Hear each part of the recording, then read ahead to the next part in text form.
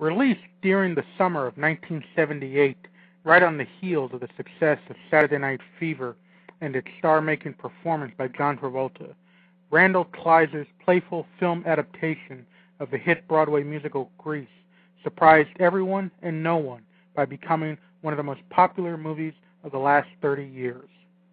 The musical, a candy-colored send-up of 50s teenage culture and attitudes, seemed, at first glance, like an unlikely candidate for movie treatment.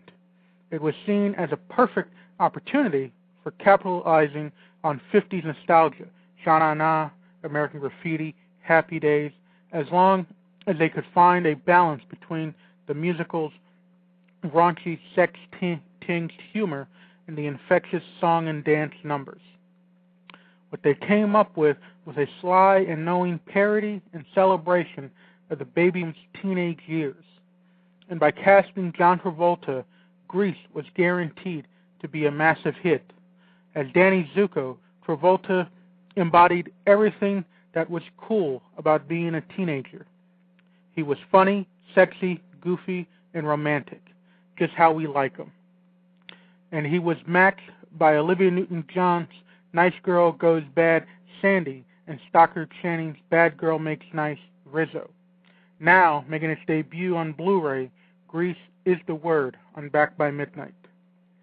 I had the opportunity to talk to filmmaker Randal Kleiser yesterday for a pre-recorded interview, and we talked about all things Grease, but first, I started by asking him where his appreciation of movies came from.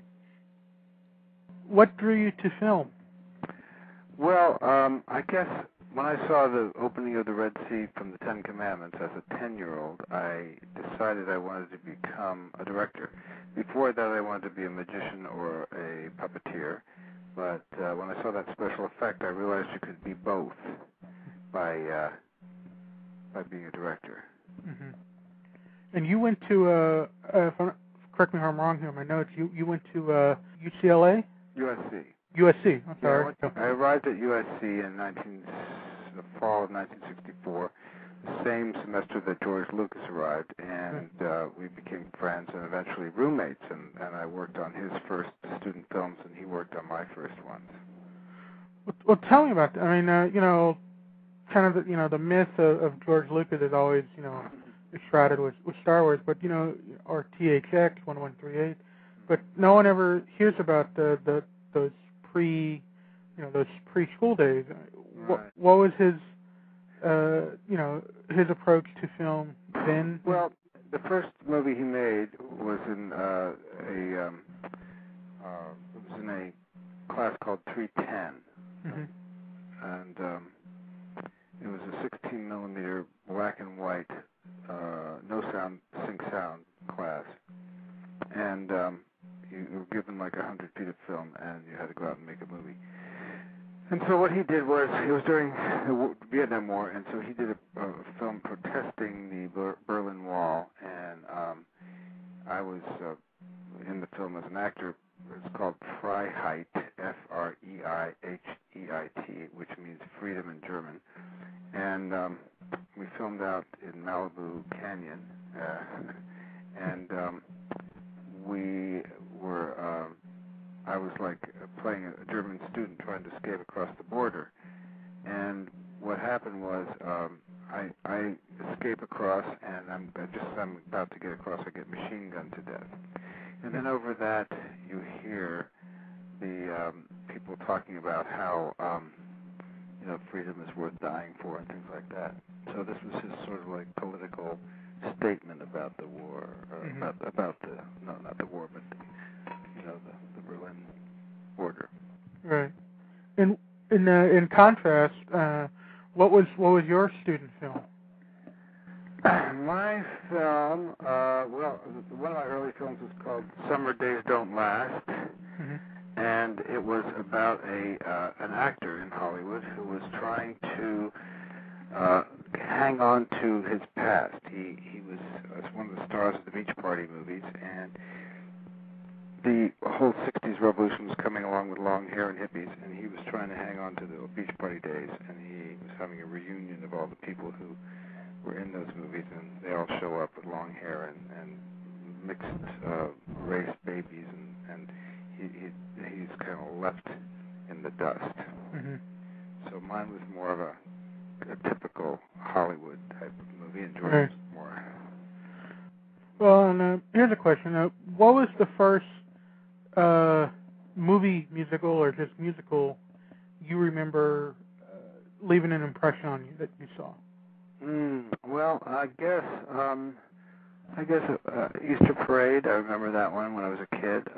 But you know, the Elvis Presley movies were more when I was growing up, and the Beach Party films were kind of like the musicals that I really saw and thought were lots of fun. And so when I did Grease, it was very similar to those films.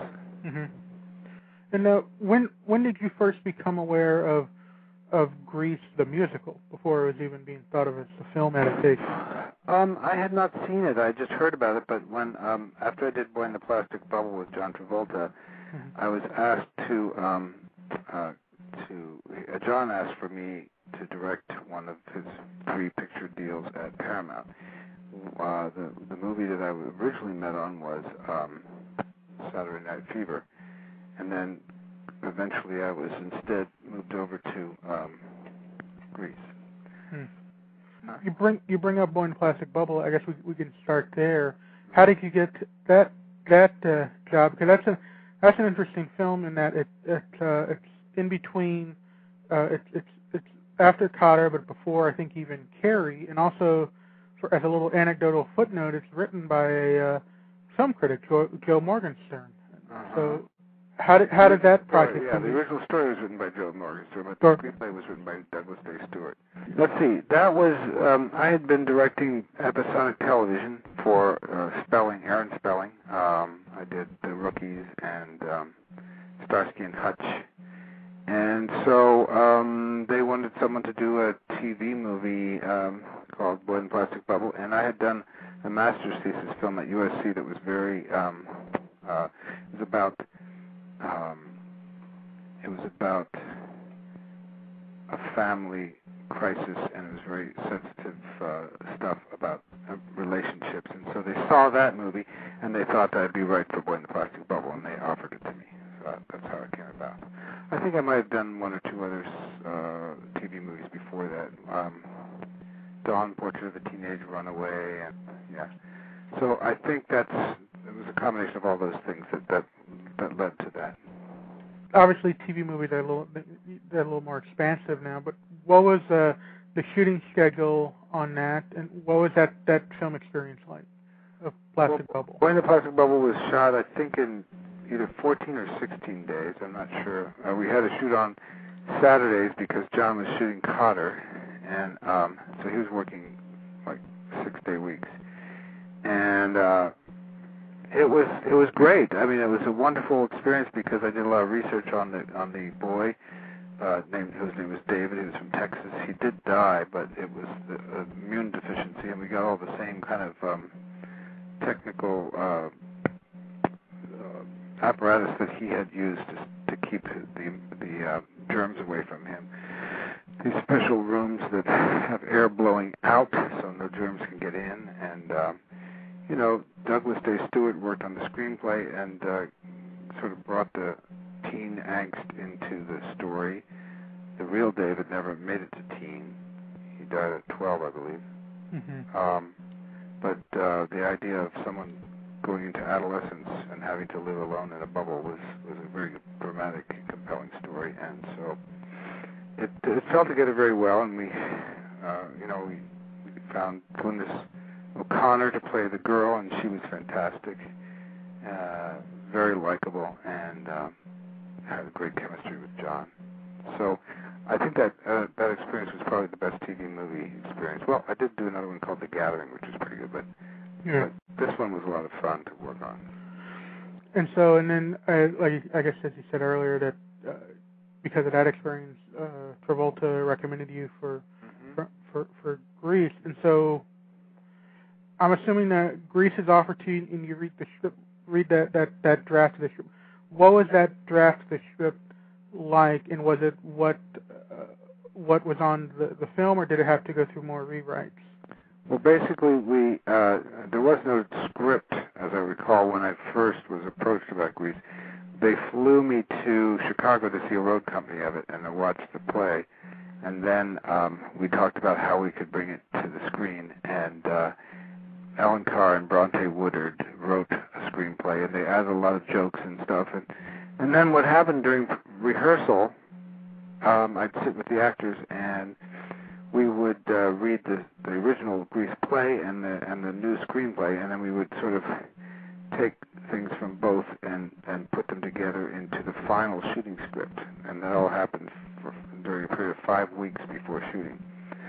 So we retained a lot of the original script and some of the new stuff, and that's how the script came about. Right. So the play, the musical Grease, the stage version, was very, very suggestive and quite raunchy at times. Yes. And so I gotta assume there was there at first an urge to clean it up, or to keep it, or to try to find a balancing act? We really found the balance because there still is a lot of raunchy stuff in Grease. A lot of the lyrics in Grease Lightning are pretty raunchy, and we have the stuff about the condom that the guy opens, and we have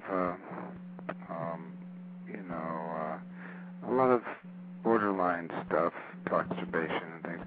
But things like I think the play was raunchier, and we did clean it up a bit just for the movie. Mm-hmm. Well, let's talk casting. Obviously, Travolta was going to be the lead, Right.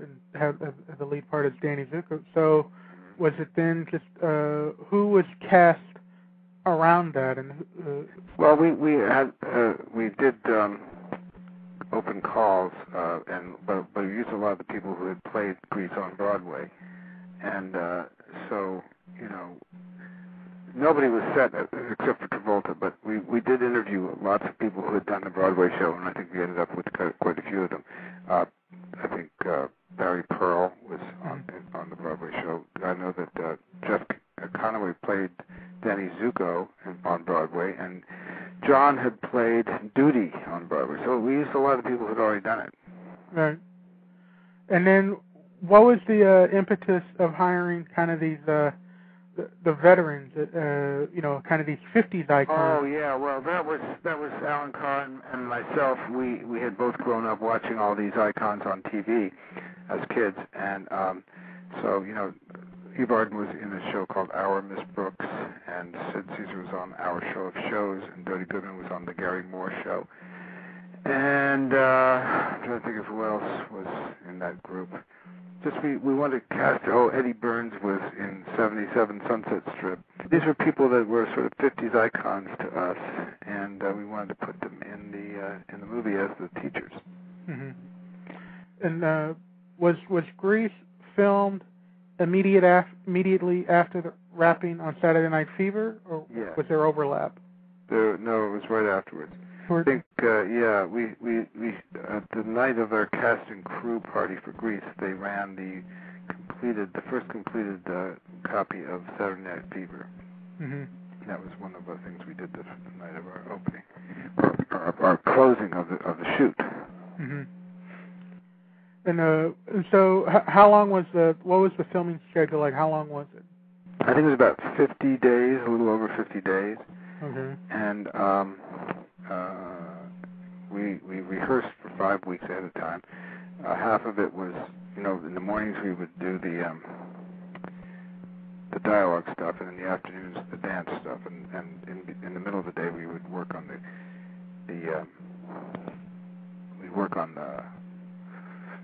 transitions between them. The transitions are extremely important, because if you don't get them right, it doesn't work at all. Because in a musical, when people are talking and suddenly start singing, it's got to really come out of it. It can't just be suddenly starts and the song starts. Yeah, and Grease, obviously it has a huge fan base, but I don't think critics give it enough credit for. There are no awkward moments between song and non-singing sequences. Well, we worked very hard on that during the rehearsal period, and Pat Birch, who was the choreographer, had choreographed the Broadway show, and so she was really aware of how that all worked. And also the actors, half of the actors were from the Broadway show, so they knew how the audience, the live audience, reacted. So, I had that advantage that those people knew, a lot more than I did about how to make that work. And was it always from the get-go you wanted to shoot it in widescreen the way you did? Yeah.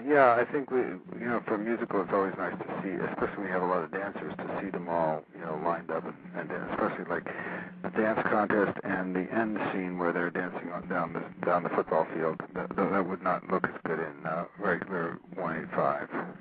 Yeah, one of the true advantage. I think people are going to be kind of startled with this Blu-ray, and I'm sure with the last couple of DVD releases, but particularly this Blu-ray.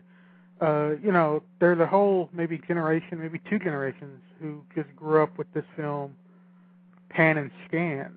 Oh yeah, I don't like that at all. Yeah. And I remember the first time I remember the first time I saw it in the theater. When I think it was on the 20th anniversary re-release, and I was kind of, it literally was like seeing a new film. It's kind of startling. So you said it was like a 50-some-odd day shoot, and so tell me about some of that scheduling. Were non-singing days followed by a dance sequence, or was it? Usually the dance sequences we have a whole day to shoot them. We would, like Grease Lightning was a whole day, and Beauty School Dropout. Each musical number was a day. I think for the end sequence we had 2 days. As I recall, maybe more. But usually we'd have the dialogue scenes would be 1 day, and then the musical scenes would be another day. And are they singing on set, or are they lip syncing to pre-recorded? It was all recorded ahead of time, and it's playback. So they would just mouth the words, and they would be playing. And I learned how to do all this because I was an extra in a lot of musicals when I was in college. I was actually in a few Elvis Presley movies. Really? Which one? Well, let's see. There was Easy Come, Easy Go, and Double Trouble, and let's see, Double Trouble. Two others, but Did you ever? Were you an extra in a scene with Elvis? Yeah.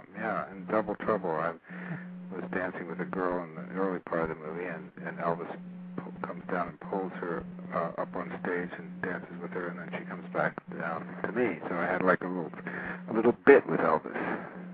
I guess I'm gathering you didn't have much. You had no interaction, but what was it like seeing Elvis? Well, he was very friendly because I had done I'd done these 4 films, and he recognized me from those other ones. He was real friendly. He said hello, and didn't know my name, but he just said hello.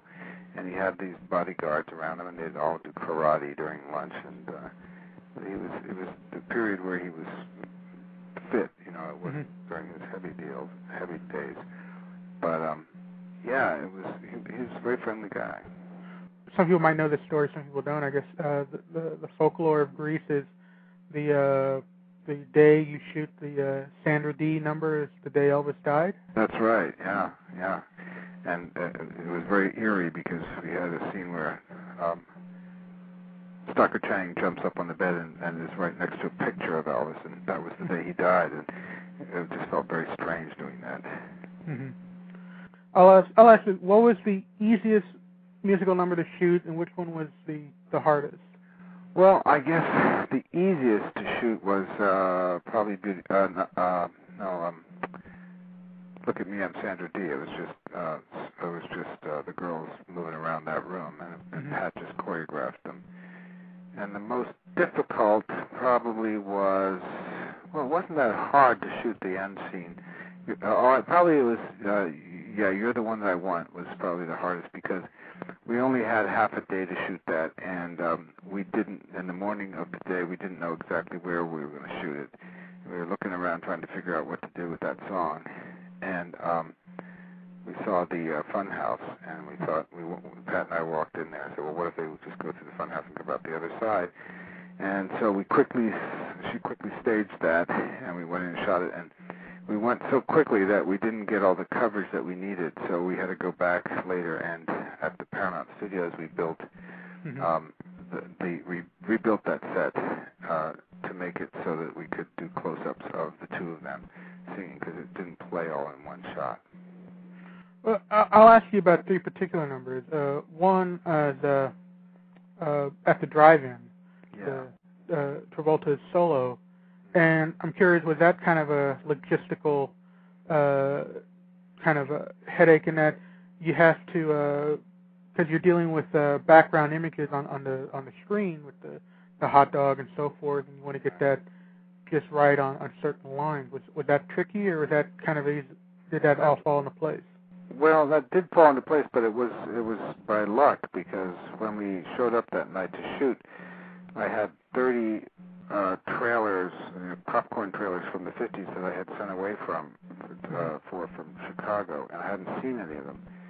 And so we knew we wanted him to sit on the swing, but we didn't know which one we were going to put behind him. So I just ran all 30 of them at the drive-in while the crew sat around, and I saw the one with the hot dog and said, "Can we sync the end of the song to that?" And the projection guys and the sound guys said, "Yeah, we can do that." So that it all came about that night. With it was sort of an improv, and it worked really well. So that was just very good luck. The first real big one, the Summer Nights. Yes. That one's.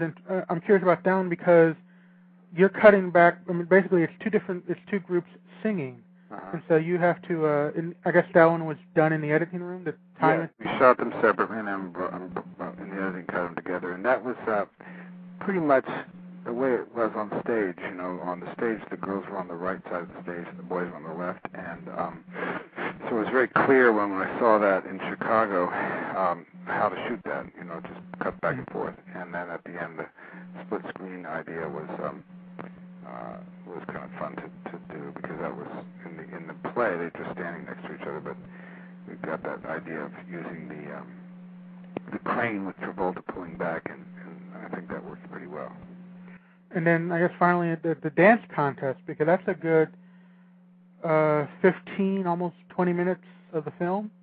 Yeah, that was all done basically by Pat Birch in the rehearsal. You know, she came up with all the choreography, and then I worked out the staging of the actors. You know, the story points that were happening during that. But basically, you know, she came up with this amazing choreography, and we rehearsed, and so when we got there, it was pretty easy to shoot because everybody knew what they were going to do. And I guess the additional, a couple of songs were added just for the movie, if I'm not correct. That's true. Yeah, we found that certain songs in the play weren't really that exciting, and we thought we could do better, and we hired Olivia Newton-John's songwriter to write "You're the One That I Want" and "Helplessly Devoted to You," to replace songs that were in the play that we didn't think were up to speed. And and when you do those two songs in particular, now so obviously you're replacing songs with two different songs, but also did you also have to create the scenes to get those songs in there? Particularly, I guess, "Hopelessly Devoted to You." Did you know that was going to follow Sandra Dee? No, we had to find a place for that song. It was written by John Farrar and brought to us, and we listened to it, and then we tried to figure out where we could stick it in the script. And it was while we were shooting that we had to figure that out, because it wasn't written before we started, and there was nowhere in the script that was indicated for that. So we had looked at a rough cut and said, well, maybe it'll fit here, so we had them build the backyard set. And shot that, I think, the last day or so of the shoot, because up until then we didn't know where we were going to put it. And but "You're the One That I Want," that even if you didn't know, that seemed to kind of be a given that it was going to. Yes, we were going to have a duet between John and Olivia, but we didn't know. We knew it would be at the end of the movie, but we didn't know what it would be. And so John Farrar came up with that song, and then Pat came up with the basic choreography, but like I said, we didn't know how we were going to stage it till that day. Mm-hmm. So you wrap, and how long was post-production? The post-production was probably 6 months, I seem to recall. I mean, we shot in 77. It came out in 78. So I guess I don't remember too well about that. I think it must have been about 6 months. And when you first saw a rough assembly of it, did you know you had something, or were... No, we still didn't know. We didn't know till we went to Hawaii for the preview. And all the heads of Paramount flew over there, and we had a preview. And at the preview, when John started coming down the bleachers singing Summer Nights, and he was dancing down the bleachers, the whole audience started laughing. And we thought that they were laughing at it. And we thought, oh, my God, this is going to be a disaster. But they were laughing because they liked it, and we figured that out. And then all the cards came in, the preview cards, and they all loved the movie. So then we knew, that we had a chance. And now, I'm assuming when you're previewing it, obviously, Saturday Night Fever had hit. I don't remember if it had or not. I don't think so. No, I don't think it had come out yet. I'm not sure. I don't know when that came out. Was the opening credit / title song, was that also something that came in the last minute, or was that something early on? Well, we had written, there's a guy named Bradford Craig who had written a script, a song called Grease, that was much more 50s sounding, and we were originally going to use that. It had lots of references to the 1950s, and the whole title sequence was animated to that song. And then Robert Stigwood, because of the tremendous success of the Bee Gees in Saturday Night Fever, he asked Barry Gibb to write a new song called Grease, and Barry wrote it, and then so we took out the one that the thing was animated to, and just stuck on Barry Gibb's song, and it worked fine. Nobody realizes that it was not animated to that; it was animated to something else. Mm-hmm. And, the film comes out in the summer of '78, yes. And Saturday Night Fever has already come out. So yes. Travolta's riding this wave. What was that opening weekend? What do you remember that opening weekend? Well, we had a premiere at Groundless Chinese Theater, and we had everyone was pulling up in limousines. It was a very big Hollywood opening, and the thousands of screaming people outside. It was very, very much like you would imagine a Hollywood premiere. And John and Olivia were, mobbed, but not anything like they were when we went to London for that premiere, because by then Saturday Night Fever had been out for quite a while, and John was huge, bigger probably than ever. And there's a riot in the Leicester Square where they had the premiere, and they had like hundreds of police there trying to protect us as we went to the theater, and John was almost ripped apart. I mean, he was terrified when he got through the crowd and he was inside the theater. He was shaking and almost in tears because it was so scary, because everyone was trying to just grab at him, Mm-hmm.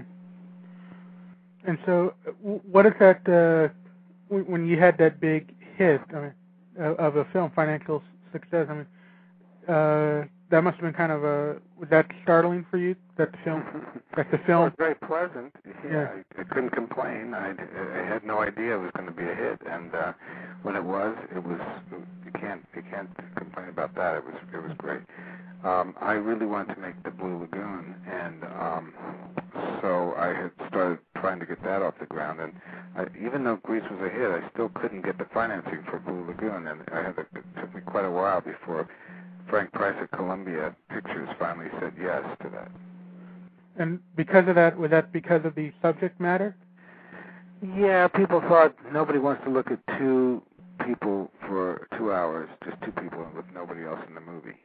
Mm-hmm. They didn't think it would hold. And of course, you were vindicated with that one. Yes. Yeah. And this is 1978. This is obviously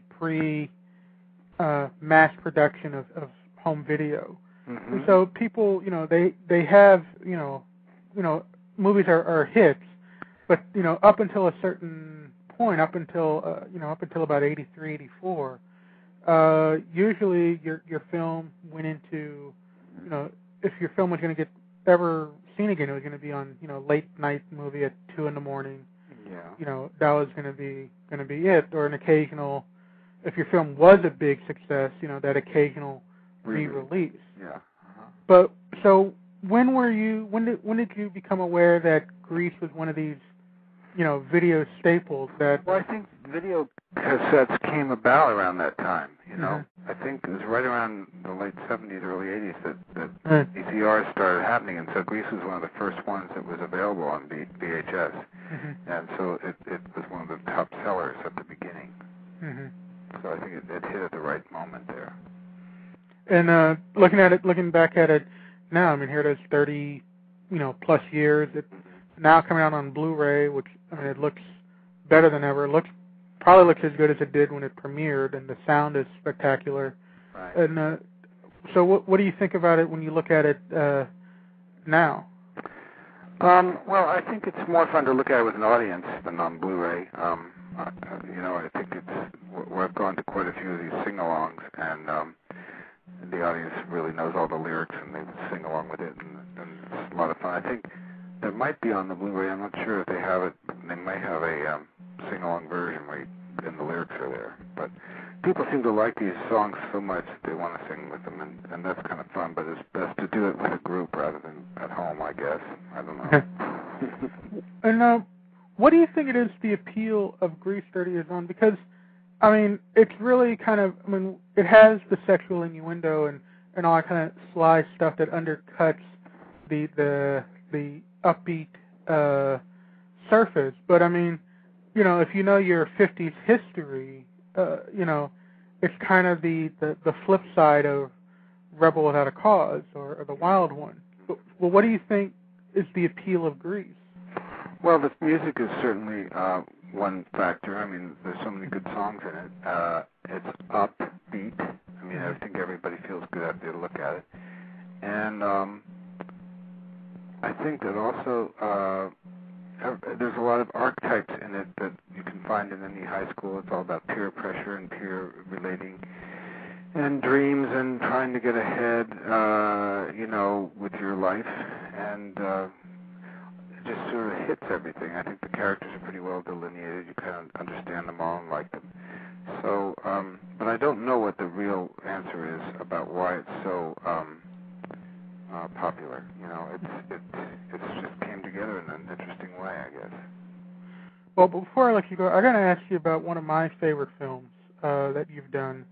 I guess, one of those films, I know people who, if they ever do see it, they always come back to me and say, wow, how come I never heard about that film? I gotta ask about It's My Party, which I remember I saw. It came to my local theater, I think for a week, and I made a point of going with my parents because I'd seen the rave review of Siskel and Ebert, and I'm a big Eric Roberts fan, and any kind of anecdote related to that. Like anyone who hasn't seen It's My Party, they should rent it.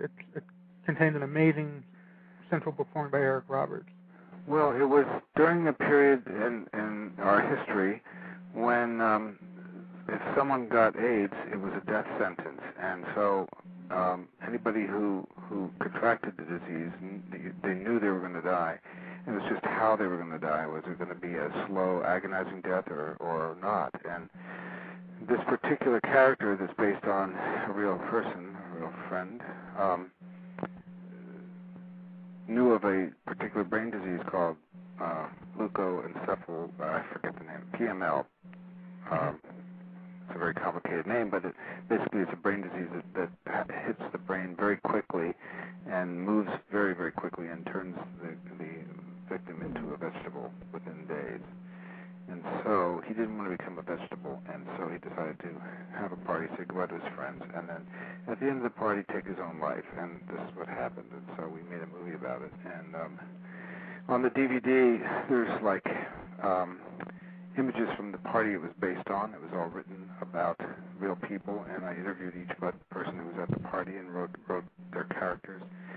So it was a really personal and very emotional journey to make that film. And I turned down some big Hollywood films to make it. It was a very low budget picture, but all my friends, all my actor friends, came and worked for scale, and it was a labor of love on everybody's part, and I'm really glad that we were able to make it. It didn't make a lot of money, but it's out there and people can see it, and it sort of captures a period in history before there was any hope. Nowadays, there's all kinds of drugs that stave off the disease, but then it was not, and so this captures like a period in our in history where it was a little window where it was desperate. Mm-hmm.